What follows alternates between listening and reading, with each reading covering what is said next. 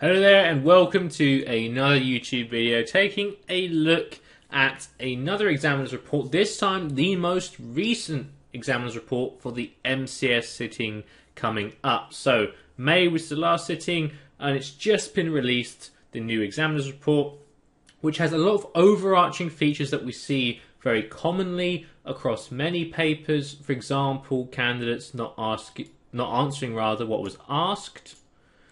And furthermore, we see some very specific mentions about financial reporting, which is very interesting because we can apply that. We can actually go about our revision and make sure we are aware. So, for example, financial reporting answers were very poorly done, and in particular, related party transactions was extremely weak. So that's our IAS 24.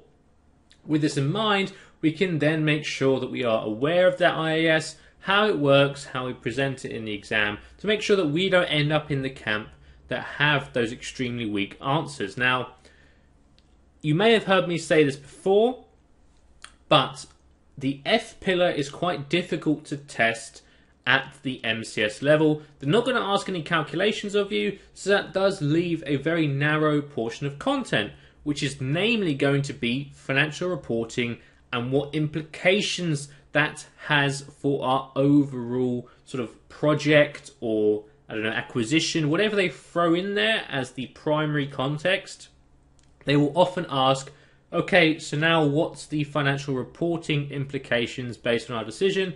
And they give a bunch of information, and you may need to pull out whether it's a foreign currency aspect or whether it's about a related party and how we manage those transactions. That would be IAS 24, for example. And it could also be in terms of our principal versus agent aspects, such as IFRS 15.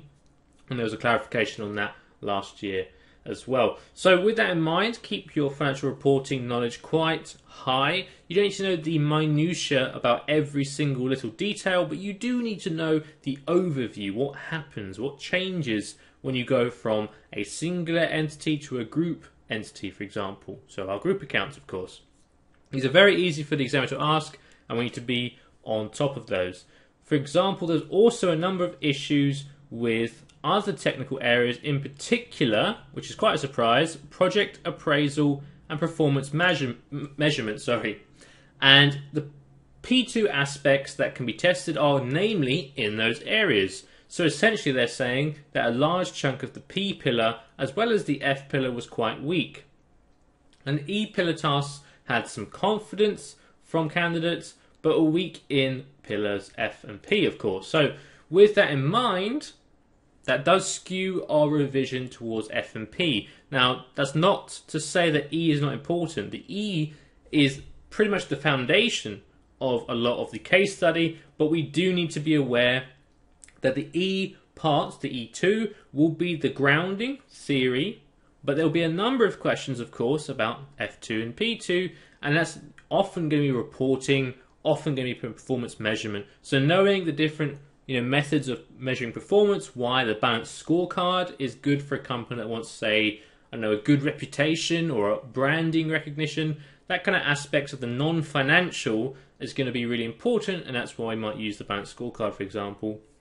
And project appraisal is very surprising. Make sure you know your internal rate of return, all that jazz, to make sure you can actually, demonstrate what the project's best, or the best decision based on the projects available, for example. So with that said, that is the overview of the latest examiner's report for the MCS, and I will go into more depth in a later video about the more specific aspects that come up in this exam report. But with that said, thank you very much for listening, and I will see you in the next video. Very much good luck in your studies, and I'm sure you'll do great in the exam.